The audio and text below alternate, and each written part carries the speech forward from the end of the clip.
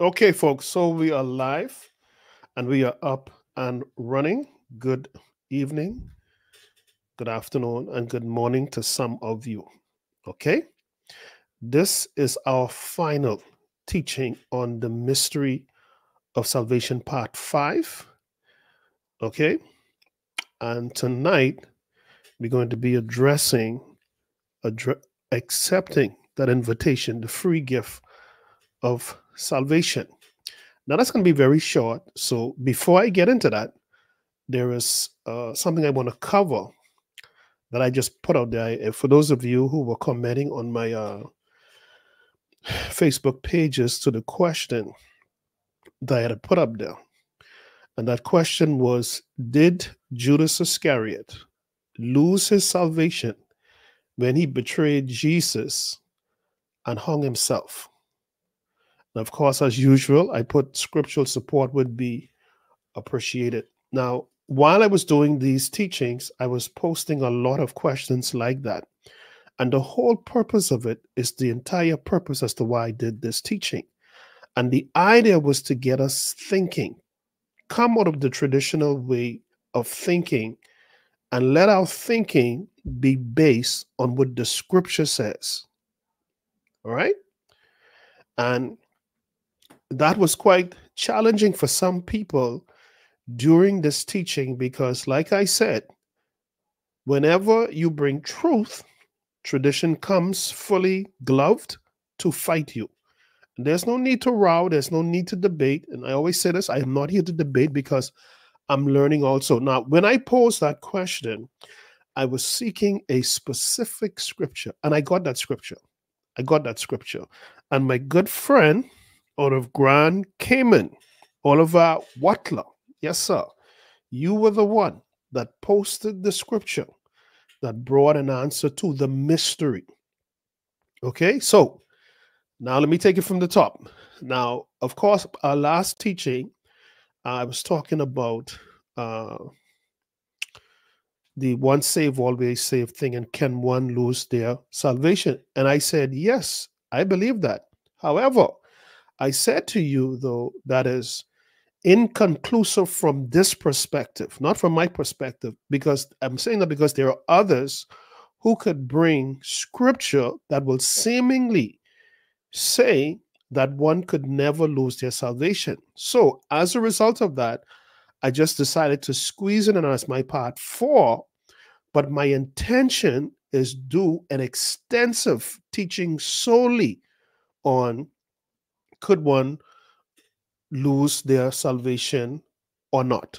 So we could get both sides of the fence. There was a lady, I can't remember her name, and I so appreciate her. Let me see if I can find it while I'm talking to you.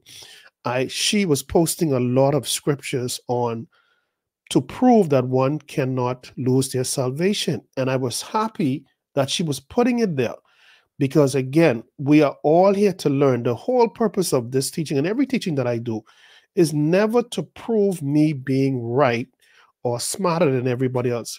Listen, I am about salvation. I am about securing my salvation, that of my family and others. And how do I do that?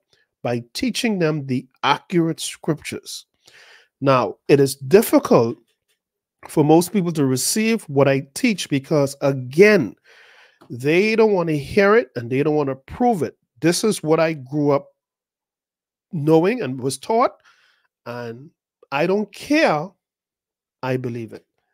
All right. So the story about Judas was very, very interesting. And again, Oliver Watler, he was, I don't know if somebody put it since him, but he put the scripture there to bring more clarity, in my opinion. So listen to this.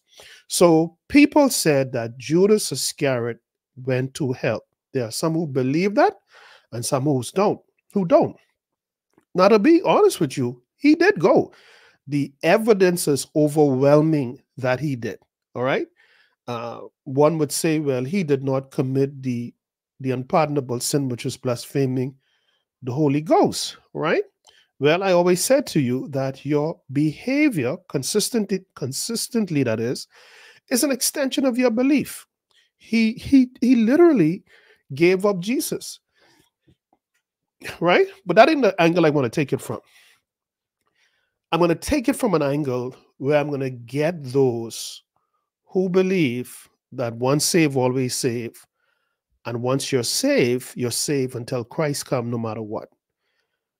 I am not challenging you from the perspective to be right. My teachings are to get you to think. Okay? Just like myself, I want to hear your comments. I want to hear your rebuttal, because now it gives me more material to go and study to ensure that, okay, let me make sure I got this right. So let's go to Judas. So let's go with those who say, once saved, always saved. And the Bible describes Judas as the son of perdition, the son of damnation, who will be eternally in torment, right? The Bible describe him, I can't remember everything to describe him as, okay? So let's quickly go to John 17, because I want to read this prayer which Jesus made, right? I really want you to listen to this prayer. Let me pull up here. John 17. Here we go. Okay, John 17. Okay, and we're going to begin from verse 11 to verse 12. This is Jesus speaking, okay? And I think this is his prayer. And it says, and now, beginning at verse 11 of John 17, and now I am no more in the world. This is Jesus speaking. But these are in the world, and I come to thee, Holy Father. Keep through thine own name those whom thou hast given me, that they may be one as we are one. He's talking about the disciples now. Verse 12. While I was with them in the world, he's talking about the disciples, I kept them in thy name. I kept the disciples. Jesus said, I have kept the disciples, God, in your name. Okay? While I was, verse 12 of John 17, while I was with them in the world, I kept them in thy name. Those that thou gavest me, I have kept, and none of them is lost, but, or except, the 12 that you have given me, I have kept. None of them have been lost except, okay? None of them is lost, but the son of perdition, that the scripture may be fulfilled. Okay, so let's stop right there for a moment. And again, we're not here to show anybody up. We're not here to prove who is right and who is wrong. Remember the theme of my ministry. I do not debate scripture. I believe in obeying it. So in order to obey it properly, I need to have a good understanding. Okay? So I'm trying to get a good understanding. Okay, so the Bible just made clear, Jesus himself, he said, God, I was able to maintain and sustain all 12 of the disciples, save or except one, the son of perdition. So that means that he would have lost his salvation. So if he lost his salvation, being a part of the 12, let's make it make sense. Did somebody recommend Judas Iscariot to Jesus Christ? No. Did someone give him a list to pick from? And they threw in a word and said, you need to pick Judas? No. Just how he picked every other disciple, he chose Judas. Didn't end there. Not only did he choose him or chose him as a disciple, watch this, he can take it to a different level. He made him an apostle. That being the case, I cannot see Jesus choosing an unsaved man, a man who will not repent, did not repent, and not only make him a disciple, but also made an unsaved unbeliever an apostle. That makes absolutely no sense to me. Zero sense. So I am convinced Judas Iscariot, when Christ chose this guy, he was a believer. I truly believe that. I believe he accepted the fact that Jesus Christ, you are the Lord. Right? The Bible, I can't remember what scripture this, but it says that the devil entered Judas. Whoa, whoa, whoa. So if the devil entered you, Mr. Judas, he wasn't always there. And it was only when he entered you, you made some decisions contrary to your beliefs. It brings us back to this. And I just want those who, and again, let me be clear, man. I am not into no controversy. I am not into no debate. I want to get us all thinking, including myself. I want to get us all thinking. I want to get us all thinking. Jesus, who knows the end from the beginning. Jesus, who knows everything. Okay? He knows everything. So when he picked this Judas character, all right, he is the Son of God. Why would the Son of God make and ordain as a part of his 12 someone who did not believe, someone who did not accept him? This is the guy who don't believe. So, okay, fine. Even if you brought him in just so, but you ordained him to be an apostle. He was labeled as an apostle. He was labeled as a disciple.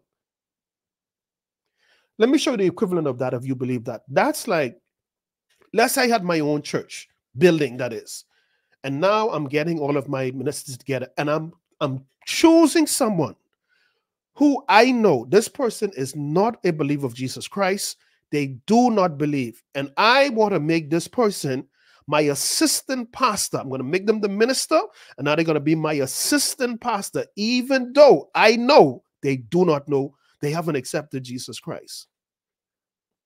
So let's go back. According to John 17, 11 to 12, right? 11 to 12. In Jesus's prayer, he said, Father, I have kept and maintained and saved all of them except one, which would have been Judas, the son of perdition, meaning that he didn't make it with the 12. Judas then went, not only did he betray Jesus, he also went and hung himself, right? So some of you, I was reading the comments, all of them were very interesting. I had to block one clown because, again, when you try to disrespect this platform, I introduce you to the ministry of block and delete. They are always active and ready, okay? Anyway, anyway, Judas not only betrayed Jesus, Judas hung himself. Then there's a part in the scripture where he admitted what he did was wrong. There was a guilt, so much so that he ended his own life. So my question to those who subscribe to once saved, always saved, right? How is it that Jesus would say in John 17, 11 to 12, that he was able to keep all of the disciples except one? And if you say to me, well, Kevin, that's easy. He was never saved. You making your situation even worse. Because what you're saying to me is that Christ picked an unsaved man and ordained him as disciple and apostle. Is that something we should follow, seeing that we are followers of Christ? When Christ gave us a ministry, are you saying we should go out there and pick people who are, they don't have to be a part of the faith, and we could make them apostles and bishops? Or Judas was really saved at one point. He did attain salvation. However, when you attain that salvation, you are not condemned, as we would have read in the scriptures, John 3 and 18. You are not condemned. Not only that, you are now an inheritor of eternal life when you die. So he had the package, right? But Jesus said in John 17, verse 12, that this one I couldn't keep, meaning that what did he do? Or at what stage did he lose his salvation? Because clearly it is possible. If Jesus said, this one here, I couldn't keep him. I had him. He was a part of the 12. And to be a part of this 12, he had to know Jesus. So Kevin, what's your point? What are you trying to get at? My point is simply this, and I want to say this to everybody. Don't trifle, okay? Don't play when it comes to your salvation. Don't go on the premises that once saved, always saved, or once I accepted Jesus, I could do whatever I want, because I've seen in the Bible, I am sealed till the day of redemption, and all these other things that you say, seeing or saying, when we haven't, like I'm doing right now, laying it out in context. Now, again, let me be clear. Based on what I see so far, using the example of Judas, it is quite clear that one can lose their salvation. And I will continue to study it, particularly coming up to do the whole series on it, because I want to, I understand those who believe the one save, always save situation, you know. What I can grab a hold of, and I made it very clear in my last teaching, is to say one save, always save, is to basically say, I cannot get out of that deal. There's no way for me, like if I decide to accept Jesus, the heaven got a lock on me. Even if I wanted to, if I choose that I don't want this salvation anymore, the one save, always save crew is telling me, buddy, it don't matter what you want no more. You are locked. You mean even if I don't want Jesus, even if I curse the Lord and reject everything, God is going to still keep me? Because if that's the case, then why didn't he keep Judas? Why did he say Judas was the one I could not keep? Again, let me be clear, because I know the narrative changes. I am not seeking a debate. I will not debate you. I'm putting these things up there so everyone could give their sensible comments, okay? Even if it isn't backed by scripture. Why? Because if you are wise like me, you're going to go through those comments, especially the scriptural supported ones, and now go and research even what you don't believe. They're providing scripture for what they believe. Don't discount it. Excuse me. Now I go and research it. Guess why? Because I'm not coming here in arrogance. I'm not coming here believing I'm right and you're wrong. I'm coming here to learn. Now why? Kevin, why are you? I've never seen you done this with any other teaching. Why are you so adamant about this one here? Because we're dealing with your soul. Remember, I always tell you, you don't have a spare soul like you have a spare tire in your car. You got one soul. So that means if Kevin teaching you wrong and you follow Kevin, when you slide on the next side, there's no, oh God, Kevin, tell me this. No. Or Kevin can't say, well, God, I thought I was. So this is why I'm teaching you to have an open mind. Have an open mind. Yes, you could stick with your belief, but continue learning, continue reading those other scriptures that would give the impression that you, no matter what you do, you secure.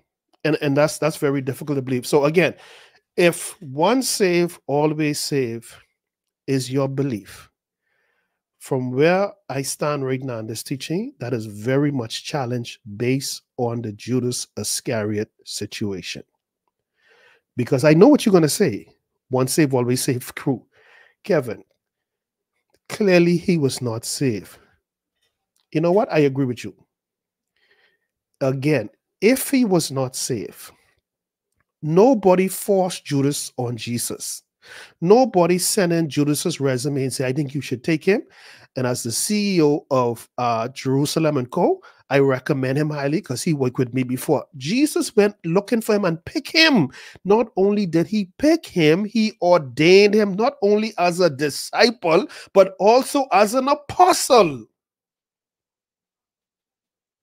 Again, are you suggesting to me, if I'm going to follow Jesus, that I must follow that pattern and say, hey, let me go there and pick even unbelievers and ordain them as apostles and disciples of the Lord Jesus Christ, even though they're on their own demonic run?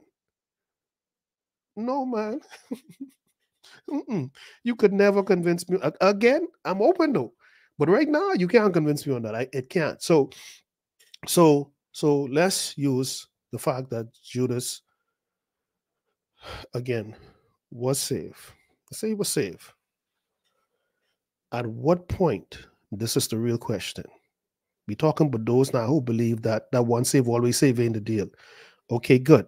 At what point did he lose his salvation? And let me tell you, I'm asking you this because I read some of the comments, and some of the comments was like, well, I don't think he lost his salvation when he betrayed Jesus, but most certainly when he killed himself. Won't they be the same thing? In the sense that, see, and again, this is where this is why you gotta unlearn some stuff. We may not realize it, but by default, we weigh sin. If I said to you right now, if I said, Tamika, tell me something. If a person was to accept Jesus Christ right now, do you truly believe that they have eternal life in him? Yes. And I say, what if they die the minute they make that decision? Do you think they're going to heaven, Kevin? Yes. So I say, what if they had an evil thought and die? Do you think they're going to heaven? And they'll be like, well, the majority will say, well, no, I don't think so. I think they're still going to heaven. Now, an evil thought, let's say that, let me define the evil thought. Let's say that evil thought was a thought where they were having sex in their mind with somebody else's wife. And then now that I put more icing on the cake, they'd be like, well, Kevin, I mean, he did accept Christ. And the Bible says that he does have eternal life. And like you said, God said he already knew, so God is going to go according to his heart. Now you're making sense. So your conclusion is if he or she was to die right after they accept Christ and had that evil thought, because God knew their heart was, hey, look, this person really believe in me. They go into heaven. I would you want that. Okay, let me give you a different scenario. Okay, let me give you a different scenario. Okay, so the same person, okay, they accepted Christ. Guess what? And they physically the next day went and sleep with their neighbor's wife and had a massive heart attack in the middle of an orgasm. I'll take it even deeper for you. So where do you think they're going now? So this is what your brain does now. Whoa, let me bring in my scales again. Now, my scales are saying the physical act. Now, that's heavy because you actually caught and people know. And this going headline. So that scale now, that scale. Now, let's go over here now. You said the guy just had a thought. Okay, well, that's just a thought. See, the scale is unbalanced now. So you see why I say to you, don't let's go on our opinions. Don't let's go on what people told us. Let's go back to the basis of this, the basics of the scripture. How does the scripture outline it? Because that's what I got to go by. Because if I go by everybody's opinion, I will be like a yo-yo up and down. I got to go by and stick by the basic rules. Now, what are the basic rules, Kevin? Because in both cases, the person truly accepted Jesus Christ. One who was physically committing adultery or fornication, and the one who just had it in their mind.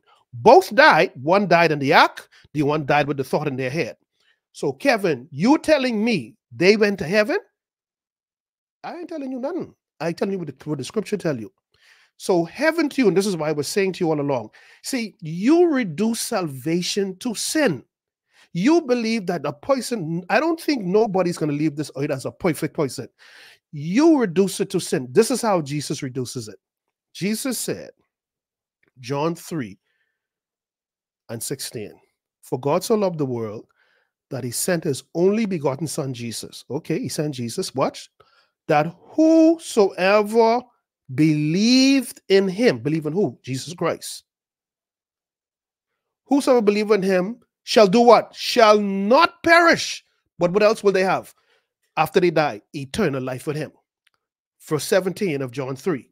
He says, God did not send his son Jesus into the world to condemn the world, meaning to prove them to be guilty and now hit them with the sentence of eternal damnation.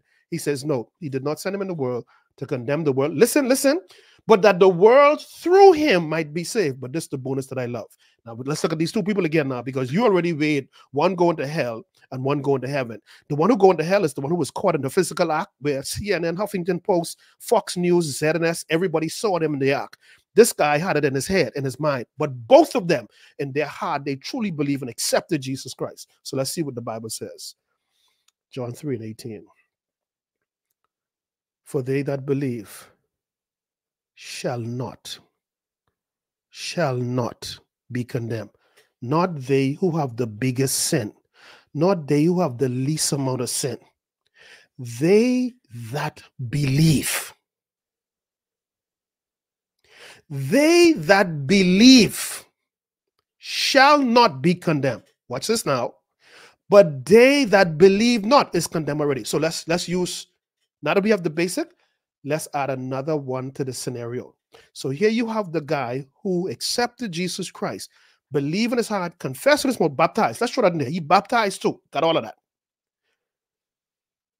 Had a sexual thought, having sex, not just with anyone, but with a married person in his mind. He died.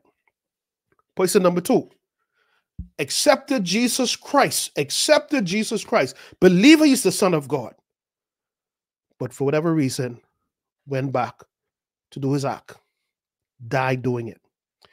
The third person, sat down one day as a single person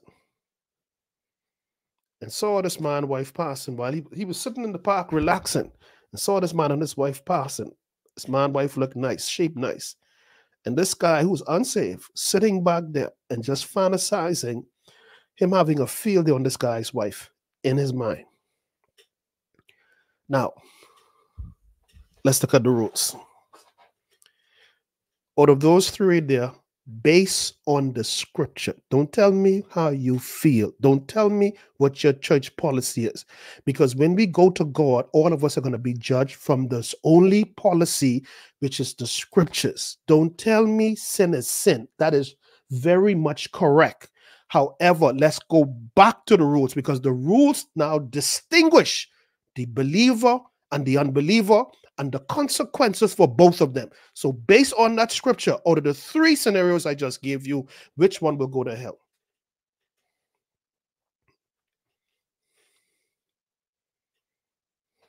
I'm listening. Which one will go to hell? So our assessments, the guy who didn't accept Jesus, why, Kevin? Because the Bible tells you why. Because this man didn't make the choice to accept Jesus, he is condemned already. So when he died, because he didn't accept Jesus, he going to hell. So let's, now that you say that, Kevin, let's make it make sense. Did he go to hell because of his sin, or did he go to hell because he did not believe? See, we don't take me all over the place and weigh in sin and who sin and this sin. No, don't take me there. Because the Bible says, for we have all sinned and come short of the glory of God. So that makes us all equal in that department. So if we all sin, then what makes us unequal? The ones who believe Jesus Christ. The ones who've accepted him. The one from the heart. Yeah, they can mess up along the way. No human being that have accepted Jesus Christ did not sin after they do that. But that's not the qualifier. It is your belief. It is, listen, your belief speaks to the spiritual realm. It's not what you do, what you sin. Again, let me be clear. This is not to endorse, to encourage sin. By all means, Paul himself said it, that God forbid that you continue doing that. No. But if when you go to hell, let me be clear, you did not go to hell because you sinned. No. Sinners are not in hell, but unbelievers are. Because if that's the case, let me tell you why. If that's the case, let me tell you how dangerous and how thin salvation is. If that's the case, if you're going to hell because of sin and not because of unbelief, everyone on this live right now, if you sin today, you risk going to hell. If you have a thought in your mind that is evil right now, even though you save, you risk right now, if Christ come, if you die, you going straight to hell, according to your understanding of that. As you can see, John 3, verse 18 makes it clear. I mean, it gets no clearer than that. People go to hell because they did not believe.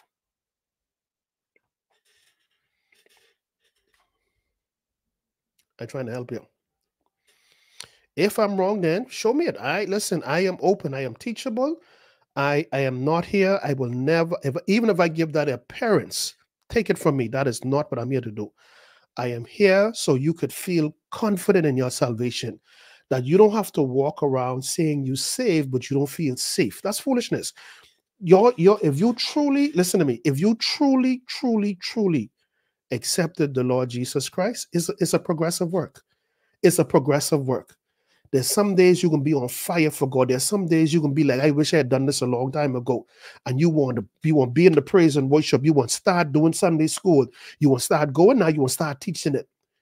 Then some days, because you're a human being, the devil will uppercut you from left field.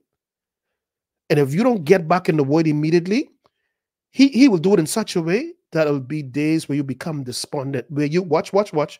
I don't feel safe. Being saved is not a feeling. Being saved genuinely is a belief. Everything is about the belief system with Jesus. To be saved, he says, those who believe, number one, you want healing? Be it unto you according to your belief.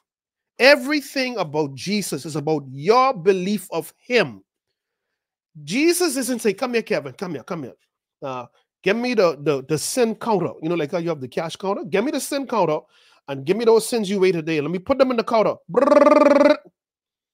Okay, Kevin, I see you 365 million sins. But God, all of that I do, Jesus? Well, you didn't do all physically, but some was in your mind. So I have to renounce your salvation. You cannot have that no more because you think but sin too much and do too much. You could imagine that. That's why I tell you, the church that I used to go to in my earlier years, when they said, if you sin, you will never save. So you got to come back and get saved again. And that's why I say to you all the time. And I may sound jokingly, but it's the truth. So according to them, and based on my performance, I was saved over 5,000 times. Because every time I said a bad word, and I used to cuss a lot back then. So just coming out of the world, I ain't know 10 minutes yet. And I practice cussing all my life. And you think I can become this perfect person and no customer. So the minute my friend or somebody make me mad and I pop the F word at them, oh man, gotta go back to the cross again. And really go not to the cross, but back then to the altar. So I had to wait till we go back to church again. And when they call altar call, I back up there again. Why? Because I don't understand that salvation have to do with my belief and not my sin. In fact, the purpose of salvation is to deal with my sin. That's what the purpose is. So I was saved at least twice out of the week. At least twice out of the week, I was back at the altar. All right? And I was up there, and the fella screaming in my ears, call on Jesus. Call, and I could hear him now. Call with the bad breath and all. Call on Jesus. He is near you. Call on him. And I call him, Jesus, Jesus, Jesus, come into my heart again. Come, Jesus, come. And you know, Jesus is so patient and loving. He was like, buddy, I never left you. You never renounced me. You never rejected me. You sent like even this hypocrite on the side of you telling you to call on me. He should be here next to you if he truly believed that. So at the end of the day, salvation isn't a game. Salvation isn't somebody's thought up thing and they trying to amend what Jesus put there. Listen to what he said to you. John 3:16. God says, I've sent my son Jesus. This is the only sacrifice for your sin. This is the only way you can be redeemed. This is the only way you can be reconciled to God. He did not say, I sent my son into the world to weigh the sins of everybody, to see who was able to perfect not sinning anymore. Now I'm going to accept them. You didn't read that. And stop putting things in there. And I again, I'm speaking also to the unbelievers. Listen to me, because I know what you have been told. I know you, because in your mind, I won't get it together like Kevin, man. I won't get it together like this favorite pastor I have.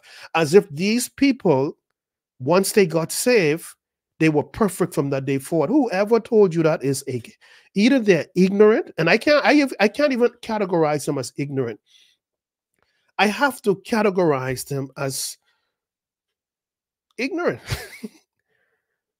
Think about it. I had a lady said to me some time ago on my teaching, I think on my part one, and she said to me that we should not encourage people to sin or make it sound as if they could be saved and continue sinning because we can strive to perfection. And that's what we should do because the Bible say, be ye perfect even as I am perfect, and so on, right? Okay. And that's why I'm saying to you people, listen to learn. Don't listen to debate. Listen to learn. And think about it. I wish she was to me face to face, so I could have asked her this one question. And the one question would have been this. I say, Mom, you know what? You're probably right. And you've made a very, very heavy statement. You said that we should strive to perfection to become perfect because it's achievable. Two questions I have for you. Number one, are you perfect yet? And more than like you'll probably tell me, no, and I get that. You're probably still walking it up. Okay. So name me, and I'm going to be very fair to you, ma'am, very fair. Name me one person that you are aware of that has reached the point of being sinless, according to the scripture that you read out of context, according to that scripture. Because from what I understand, when I accepted Jesus Christ, the mere fact that I am made the righteousness of God in Christ Jesus, I am perfect already. But not through what I do, but what he has already done. Play with me. If that's the perfection you're talking about, you better believe I am perfect. His righteousness made me perfect, despite. Do I still repent? Yes. Do I still strive to live right? Yes. Did I still renew my mind to those things by default could fall off of me? Absolutely. So when you make these statements to debate, you know you sound stupid, right? Because right there, you can't tell me one person. Tell me one person. And guess what? Don't just tell me only. I know a fella named John. John from back in the day. He was perfect. You better give me some footage. Give me some audio, visual. I need to see all kind of CCTV at every move he make. I need to see this brother even in the bathroom. I need to see everything. I need the scanners on his brain to see what he was thinking, because everything I need to see as proof that it's a perfect human who was sinless. Show it to me. I want to see it. I ain't making no excuse for sin. No way. What I want you to do is accept this awesome gift that Jesus Christ has given us by the name of salvation. It is a beautiful, reassuring gift that no matter how bad things get in this life, you have the assurance of this one thing: you are not condemned. You could be broke like the 10 Commandments. You could be dying from cancer. Your husband, wife left you. You caught them in the act with another person. Your children betray you. They fired you from the job because the majority of them lied on you. The hope and glory that you have is that no matter what man say or do to you, you could never be condemned as a true child of the living God. I don't care what your pastor, your bishop, your mother, your husband, wife, children, I don't care how they verbally condemn you, what they say or do. As far as the audience of heaven is concerned, if you have truly accepted Jesus Christ, he says you are not condemned. No. Why? Simply because the law of sin and death, according to Romans 8 and 2, no longer is over your head. That has been removed by your permission to Jesus Christ. Christ, you have the right now to remove it. Why? When I accepted him. And when I accepted him, the law that superseded that law and kicked it out was the law of the Spirit of life in Christ Jesus that has made me free from the law of the spirit of sin and death. Play with me. Had nothing to do with me not sinning for that to happen. No. All he wanted, if you believe, Kevin, just believe. If you believe, Kevin, then let's take it from here. Believe, read my word, believe my word, do my word. And watch, Kevin, how you're going to lose that desire for fornication. Lose that desire for lying. Lose that desire for being a hypocrite by telling people you perfect and they're not. From being a hypocrite of judging everybody else. Keep following me and watch. So for me, like I told you before, in hindsight, when I look back all the way to 1996, May 17th to now, a transformed person, the things that I used to do, say, and think. I told you before my testimony, at one point, that lust spirit had me in such shackles, even as a believer. There were times when I felt I would never get over this.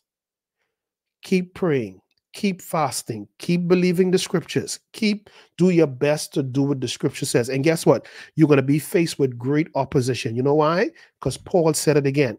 I find then a law. He's talking about himself, who's the believer, that every time I, as the believer, set out to do the right things in life, evil is always present with me. He says, no longer I that do it, but that sin that dwelleth in my flesh. Remember the lady tell me, we could achieve perfection, but he's saying there's sin in his flesh. Then he says in verse 23, however, he discovered another law, that he served God with the inward man. He served God with the inward man, while sin take advantage or use his flesh. And in another scripture says, now we need to mortify the deeds of the flesh. And how do you do that? By, again, immersing yourself in the word of God and doing what that word of God says. You are fighting spiritually when you do that. Because the enemy is, you can't see him, you can't hear him, but he's encouraging you.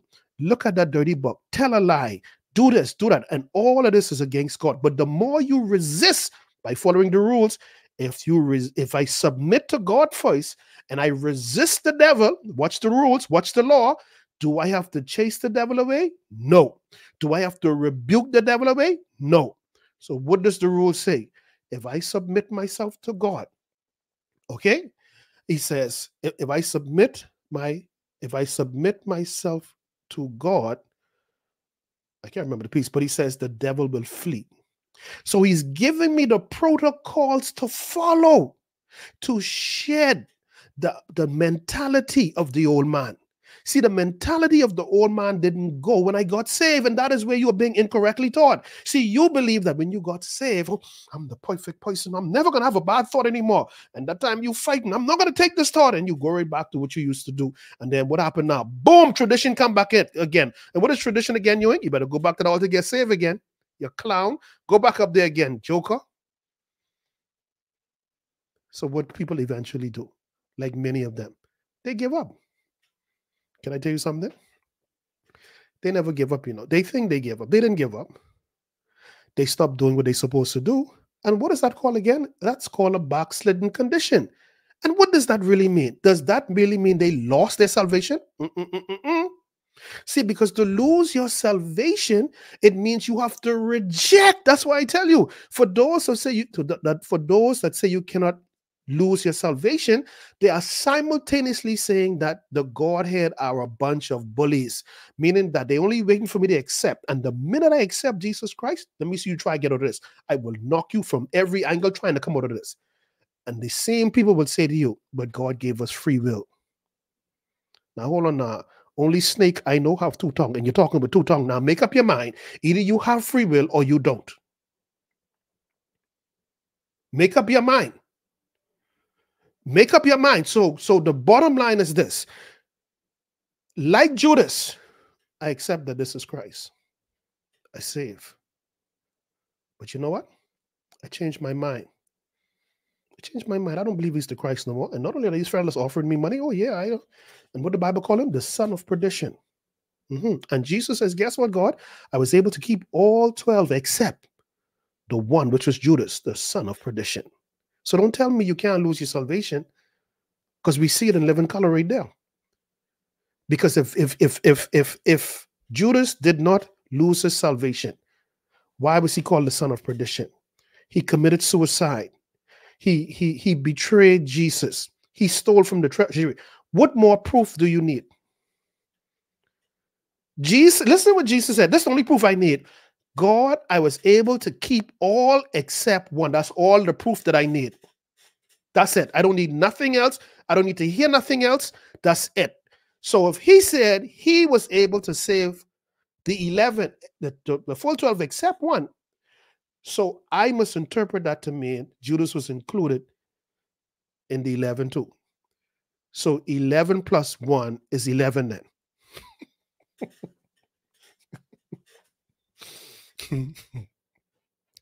I like that. That's some good maths. 11 plus 1 is 11. What was I thinking? I mean, come on, Kev.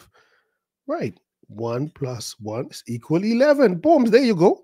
11 plus 11. 11 plus 1 is 11. Jesus said, God, I was able to keep all of them except one. So did Judas make it in? Will you tell me based on that statement? Was Judas saved? You tell me. Why would Jesus Christ pick a guy, bring him in the fold, ordain him as a disciple? He didn't end there. Let's give him some more titles. Ordain this unbeliever as an apostle. You could imagine that? He ordained the unbeliever as an apostle. He ordained the unbeliever as a disciple. Who is a disciple? One who following Christ. One who Christ has training to go there. Didn't Jesus say he sent them out there, the 12, to go there and to preach the gospel? Wasn't Judas a part of that? So he believed at some point, but I don't have to be convinced he believed if Jesus would have ordained him as disciple and apostle. So with that proof in mind, how come Christ wasn't able to save him out of the 12 by Christ's own admission? Make me understand that. So again, what does this bring us back to? Not to a debate. No. God forbid. It brings us back to context.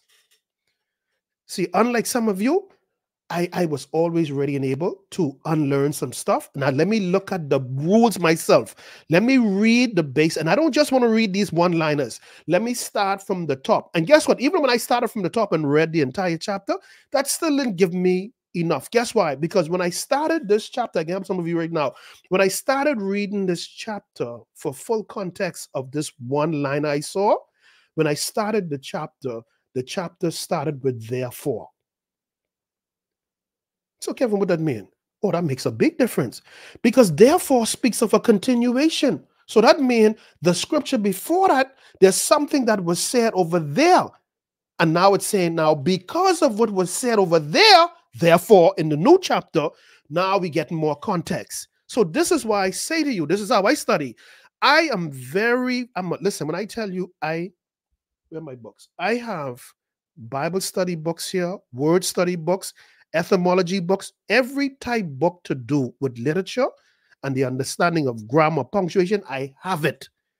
Because I know every one with the comma, the punctuation, I all have a meaning. So I cannot take one verse, and create an entire doctrine out of it. Nonsense. I cannot look at the Holy Spirit seal the believer till the day of redemption and call that once saved, always saved. I'll be a nutcase. Imagine me going preaching all over the place. You're saved until Christ comes because Ephesians, blah, blah, blah. I didn't read the top. I didn't read the bottom. I didn't read the chapter before. I didn't read the chapter after. But I'm running around with a whole team behind me. Now, y'all believe me now because we can stick to this one-liner right here. Forget that it says therefore. Forget all the other scriptures that what we thought in this one-liner was the case. The other scripture says, no. You're interpreting this wrong. You need context. And how do you get context again? We need pretext and we need post-text. And all of that simply means I need to know what is the core of what is being said here? Who is saying it? Who is it being said to? Is it just for this group here alone? Like the tithe? Was the tithe, when it was introduced, was that introduced for the entire world? So you need context. Well, we don't really, as far as we're concerned, we hear it all our life we have to pay the tithe. Okay, but let's look at the context then. So the context says, and let's go at the favorite scripture. You have robbed me. How have we robbed you? You've robbed me in tithe and offering. Okay. Boom. So he told you, one-liner, you have robbed God, believer, and you need to pay the tithe. And if you don't pay it, you are cursed with a curse. Let's look at context. So we go back to the scripture before. Okay? Chapter 2 of Malachi, beginning at verse 1. And it starts off amazingly. This is why you need context. It says, O ye priests, this commandment is for you. So from this point forward, going straight into Malachi 3, who is he referring to? The priests. And why would he be referring to them? Because God told the priests, who was his hands and feet in the earth, that you will not own no land over there in the promised land. And in exchange for that, I will make your 11 brothers to give you a tithe from the harvest that they get. Okay? You will be getting the tithe. However, you priests, you wasn't carrying out the law. Okay? Not just in the tithe, you had them bringing unblemished sheep to the ceremonial rules and so on. So when we read in context, now we see why you was paying tithe from 1945 and just getting kibbles and bits. Why? Because you were getting what you sow, you will reap. You sow 10, you will get 10. Kevin, how come? Because in the New Testament, the new rules, what does it say? It says, now these are the new rules. The more you give, the more you'll get. The less you give, the less you'll get. So those who only gave 10% in tithe, but there were those who were giving to the poor, half their salary, whatever the case may be, getting blessed like nobody business. And guess what made it worse? The ones who was given to the poor don't even go to church. So the ones who was in church paying the tithe was trying to figure out, how could this be? How come the windows of heaven ain't open yet for me? Well, maybe because you were not a part of that group who was told to. Context. Who? Why? Was this for the Hebrew people alone, or was for the entirety of the body of Christ? Let's make it make sense. Make it make sense. So that's why for me, and let me be clear with you, I didn't get here overnight. This took a while because just like you, tradition had me in a headlock, and I couldn't, and in fact, that's what brought my confusion, because I know what I'm reading, but what I've been told all my life, this is causing it to be a challenge for me. It's really making, it didn't make sense to me at all. I couldn't, this don't make sense. So again, then I tried it. I said, let me try the giving to the poor thing. Let me do that. This is New Covenant rules. You give as your heart desire. So as the Holy Spirit led me, I gave. I gave. And people would write me, and they always tell people who just want to do it for the results. So how long did it take you after you finish your fast, you start getting money and paying off your place? How long it take you for to overcome lust? How long it take you to stop fornicating? Everybody want to do God work, right? And you can tell they're not doing it from the heart. It's like they're doing it right now. Okay, now come on, God, now come on, now take this thing off of me. No, what I say to you, Christianity, salvation is progressive. There are days when you're going to feel like God has abandoned you. That's a part of the package.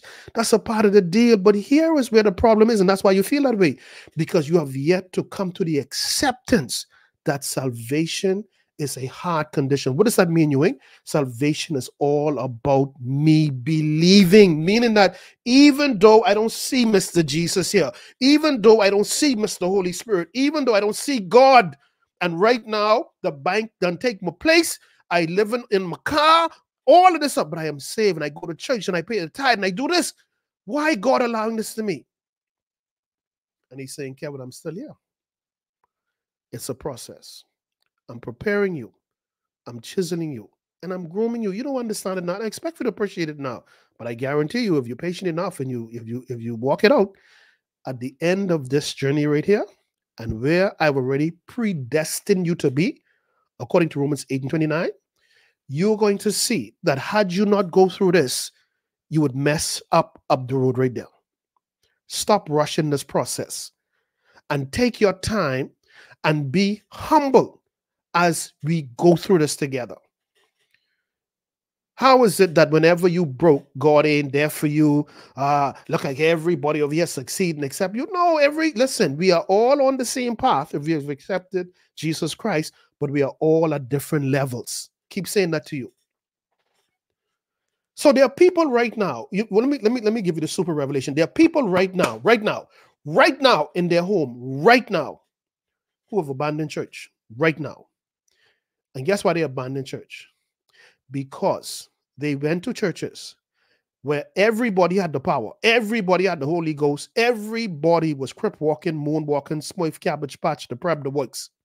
And they sat there and never felt any of what they saw going on. To the point, they say, you know what? I cannot be saved. And so they abandoned church. But watch this, they never abandoned God.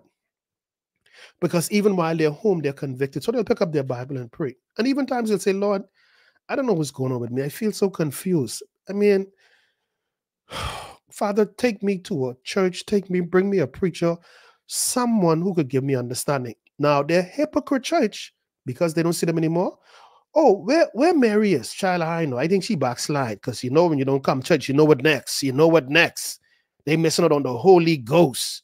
They missing out on Jesus because Jesus only does be here in this church. He don't go nowhere else except right here. That's why we act like a pack of fools when we come here because he only does be here. Now, when we go out there with our hypocrite self, we live like the devil, but we come back here to be restored. Hypocrites. So there are a lot of you probably listening to me right now, right in your room right now.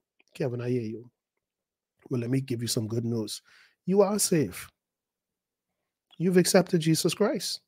You're in a backslidden condition, meaning that you've allowed the cares of this world, you've allowed people's opinion to make you believe that you do not have Jesus Christ in your heart. You do. Let me prove it to you. Even though you don't go to church no more, there's certain things you don't do no more. And there's certain things that you think twice that are evil before you do it. Why? Because there's evidence that the Holy Spirit is still with you, convicting you. Don't let nobody fool you. Let me be clear again with you, okay? Salvation isn't a sin condition in this sense.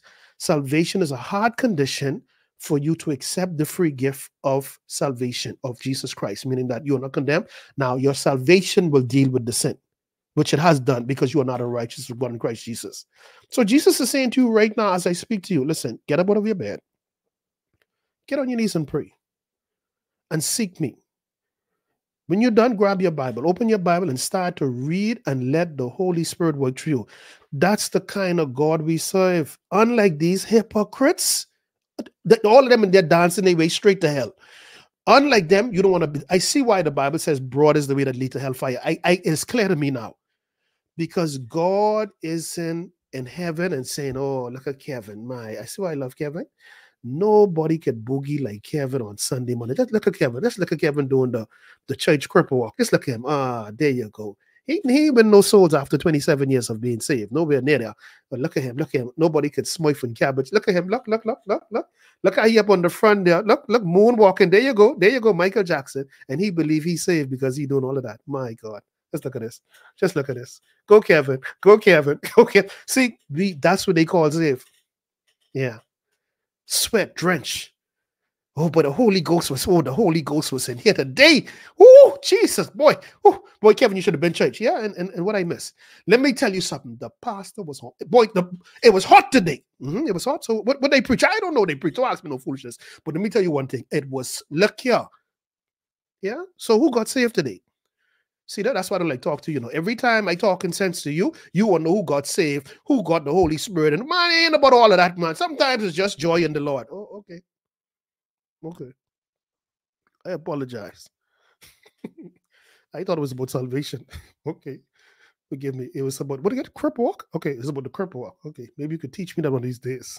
Hypocrite.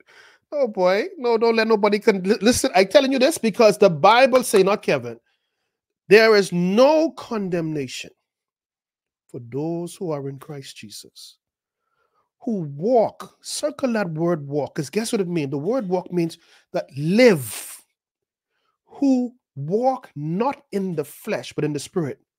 So let me interpret that for you. What he's saying is that even though, because you're in Christ, even though you mess up, that is not where your heart is. I lied today. I commit adultery. I did something foolish. But my heart is in there. My heart is in there. In fact, I'm guilty that I did it. So I'm not walking in my flesh. I'm walking in the spirit because guess what? My heart is towards God, even though I mess up over here. So he says, let there therefore now be no condemnation for those who are in Christ Jesus, who walk not after the flesh, but after the spirit. Verse 2 says, for the law of the spirit of life in Christ Jesus. What has it done for me that I couldn't do for myself? Has made me free from the law of sin and death. In other words, the law of the life the Spirit of Jesus Christ has condemned sin in my flesh. So while I made mess up here and there, I repent. Father, forgive me. Kevin, let's go. I know why you hanging out here. Let's roll. But your church people. So let me see if I get this straight.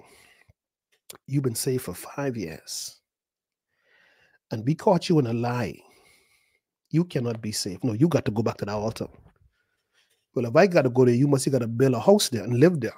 You see, when you don't know better, you take on salvation as a job. And that job is, I got to make sure I am perfect before God in the sense that I don't commit no sin. Well, then what is the purpose of his righteousness? Then I'm confused. See, you confusing me. The Bible says, your righteousness, I think it's Isaiah 64:6. The average human being righteousness at its best are as filthy rags. So what that simply means is that none of us could ever qualify to be reconciled back to God. Never. We could never achieve a point of sinlessness that God says, okay, Kevin, you finally did it. My Lord. No, so that's what he did. He said, okay, in order to redeem you, let me get someone who've never sinned in their life. Never. From the beginning to the end. And that would have been Jesus. And he will become the sacrifice. And because he never sinned, the sacrifice is going to be exchanged now. His life for yours. So now that I accept Jesus, the sinless one, Christ said, okay, now you qualify for salvation. It can sound like I strain you, but this is another example of the ignorance of people when they say, and I want you to get this in the context in which I'm saying it. It's not to berate them, but to show you the magnitude of their ignorance.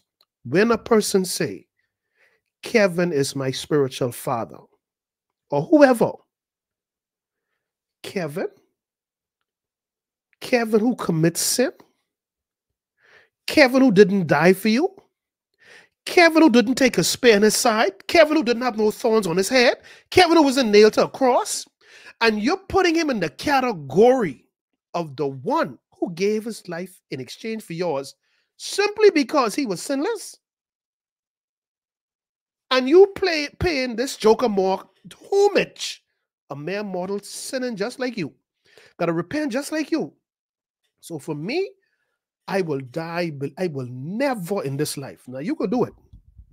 And I ain't knocking those who do it, but I can tell you this. That spiritual father and mother garbage, don't ever bring that to me. I know you hear me say this a lot. I say it because of what I'm teaching you right now. When I look at the sanctity of what Christ did, and I must put a mere model between me and Christ. Boy, you got more nerve than a tooth. You hear what you're saying to me? Oh, my spiritual mother, my spiritual father. And what's so spiritual about them that I'm not spiritual? You know, I have to go to my spiritual daddy to get permission to do what? Boy, Lord. Huh? You hear what you're saying? You're getting permission from the one who was sinless, who is the reason for you to be redeemed back to the Father. You don't want no permission from him. I got to get it from spiritual what? Boy, y'all smoke grass. Y'all sicky. Huh? Never. I don't care. You know how many friends I lost? I hope I lose more. I pray I lose more, because you will never in this life get Kevin L.A. Ewing to call any human being a spiritual. And if you call me, you all know my day. The day you call me spiritual daddy, you don't got to worry with me no more. Usain Bolt will be able to take lessons from me. How fast I will run from you. Never. I could never be worthy. I am a person who sinned just like you. I got to repent just like you. I got to go to the same Jesus just like you. So if you want to end your friendship with me, let me tell you the fastest way to do that. Call me your spiritual father. And you will see just how quick. You will see they will put you in the Guinness World Book of Records of how quick a friendship can end. Don't ever. Any one of my friends who know me will tell you that. I never believed in it. I never supported it. Mind you, when I in Rome, I do as the Romans do in this sense. If that's what y'all say, but then y'all talk about it. If this your spiritual mother, but let me go sit over here. If that's your spiritual papa, let me go sit over here till y'all finish your spiritual conversation. But you will never bring me in that because I don't believe in it. I will never subscribe to it because it's an indictment to the cross of Jesus Christ. It's an insult. To me, it's equivalent to sticking up your middle finger at the cross because you're putting a human. The Bible says there's one mediator. Who's that? Your apostle. I didn't read that. Your pastor. I most definitely didn't read that. Who is this one mediator between you and God? Jesus the Christ. That's what I read. Now give me the Godhead again. Christ is the head of the church. Okay. And then the pastor. No, I didn't read that. The apostle. No. The bishop. No. What did you read? Man. Oh, okay. So it's God, man. Then who else? The wife. And then who's the head of, is Christ the man, then the woman. Then who's the head of Christ? God. So again, make me understand because maybe I'm a heretic. So make me understand. Show me your Bible that says Christ, pastor, man, woman. Then God is the head of Christ. Show it to me. Show me the scripture that says there is two mediators. No, man. Don't get mad at me, buddy. Go get mad at you and your cult. Don't get mad at me. And again, I knocking you. If that's what you believe, I just showing you how vehement I am about it. I don't subscribe to that. I don't believe in that. I will never believe in that. If there's one thing you want if there's one thing you want to hinder you in your spiritual walk, it's that same foolishness right there. And the reason why, I never really told you all the real reason why. Let me tell you the real reason why I always despise this. I have known, and I don't know them no more because of the same reason, great men and women better than me who could flip scripture, break it down, scatter it and bring it back together and make super, super convincing sense. But limited. Why are they limited, Kevin? Because they're jealous leaders who got them subscribing to that. They can't do the will of God. They could only do the will of their spiritual father or mother. Kevin, that ain't no truth because guess what? God is speaking to the spiritual father. Really? Well, why would he have to speak through them to speak to them? When the scriptures in Hebrews say that when Jesus Christ died, the petition was separated, meaning that there's no more priests and whatever to go inside of the temple and do these rituals and represent us for God. When the scripture says we now who've accepted Christ can come boldly before the throne of grace. So where does caveat come in whereby I have to go through this joker to get to Christ? No, man, read your Bible. Read your Bible, man. You could get mad all you want. I don't care. And listen to me. You will continue to be. There's an embargo on your life because there's an idol in your life. Christ, you could come straight to him. Say no disrespect to the pastor. In fact, if he was a true pastor or true whatever, he will agree with you. He'll say, well, buddy, listen, hey, that's what Christ said. And you hear that way. So I don't believe in that. And I believe in that. I don't believe in that because of the example I just gave you, but more so that Jesus Christ was the only sacrifice that pleased God.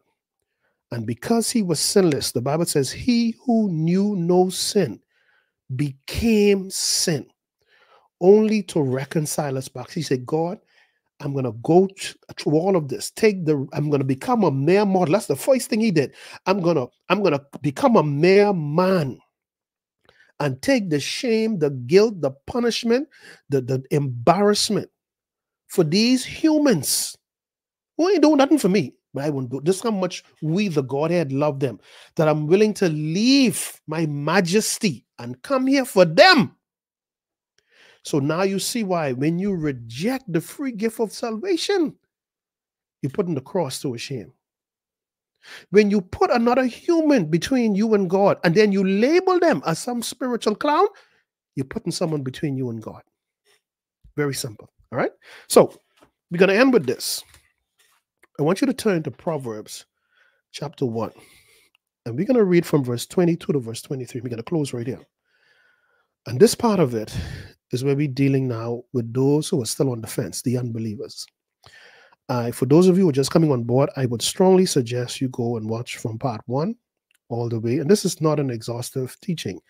I'm sure in the future I will do even deeper teachings on this as I continue my studies, but most definitely I'll be doing a series strictly on this once saved, always saved. And again, the purpose of it is taking it from both sides, not condemning anyone, but taking it from both sides. I'm sure, just like myself, there are some out there who feel they have strong, strong points to support their claim. And I'm not knocking you, let me be clear, because I'm not a debater and I am not here to debate you. And if I see you taking that road, I'm going to discontinue my conversation with you.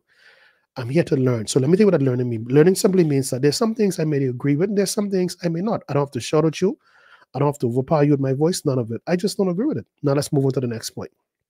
You may say, well, Kevin, I don't really believe in that. Fine. Okay, let's move on to the next point. If we choose to expand on it to try to bring greater clarity, fine. But I'm not here, and you should not be here to force me to believe what you believe. Christ never forced me to receive the free gift of salvation. So I don't see where you get the right to force me, or even me, you. So that's what learning is about. We're all, again, if we've accepted Jesus Christ, we are all on one path, but we are different levels. Okay? So in Proverbs chapter 1, and right now I'm dedicating the balance of this teaching to the unbeliever. And the reason why I'm doing this is because I want to show you where you are right now as an unbeliever is a very, very dangerous spot to be in, particularly what you yourself, you're witnessing. You're witnessing how time is moving by so fast. You're witnessing people who, in fact, just last night on the television on the obituary channel, I saw a lady who I went to school with. We were in one class together. She was up on the obituary channel. I was very shocked to see that. I've seen many people whom I've graduated with already deceased. I'm sure you the same way. People whom you love, people who you shared a lot with, people you probably had kids with, and they gone to eternity. They're all of this thing about salvation and so on right now. Let's just say hypothetically that they did not make it to heaven. All right. Like I said to you before, where they are right now in eternal torment isn't their greatest issue. Their greatest issue is that they had the opportunities not to be there. So this part of my message is strictly for the unbeliever, and the unbeliever would be the one who have yet to accept Jesus Christ. I remember when I was coming up as a believer, not a believer, sorry, when I wasn't saved as yet. And I even get confused because, like I said, I was saved 5,845 times and a half, right? Based on what I was taught. But my real original date was May 17, 1996. Anyway, prior to that, I can remember many conversations with my cousins, with my friends, even when I was in high school. And I would always say, we would say, boy, you know, if I was to ever be in a car accident or if I was ever shot, you know, and I had my last breath, I would say, Lord, forgive me, right? And in hindsight, when I think about that, it's almost as if you're saying you outsmart God. Yeah, God, I lived my life to the fullest. But right when that last minute come and I see there's no hope, okay, now I'm ready for you. You can come now. Come to my heart right now because I ain't about to go to no hell. I done fornicate, lie, cheat, and I enjoyed that. So, okay, I finish with it now. And only because I'm about to die. And that's how I used to think. And I would hear my friends saying that all the time. I had some friends who were killed instantly in an accident. Whether they had a time to say it or not, I don't know. But this is the part I want to get to in this final part. Not because at that time, when you'd have had many other opportunities, you say, Lord, Lord, he's going to accept you into his kingdom. Now, I want to be clear and I'm going to show you the scripture, okay? There are people out there who believe they're smarter than God, and they believe they're going to wait till the very second. And let me tell you something. If any of you have ever experienced, how many of you been in an aircraft before? And that aircraft had some tremendous turbulence. I remember one time we were going into Jamaica on Delta, and the plane literally dropped out of the sky. Like where we was in that turbulence, that thing plunged like a couple 100 feet until it, began to move. And everyone, all that gravity and everything, everyone there was screaming. I just was holding on to my seat right there. I tried to play tough because Deidre was right on the side of me, right? And she was clinging to me. And there are those who was in a terrible accident. And where things happen so quickly, because I was in a horrible accident and it was like everything just happened instantaneously.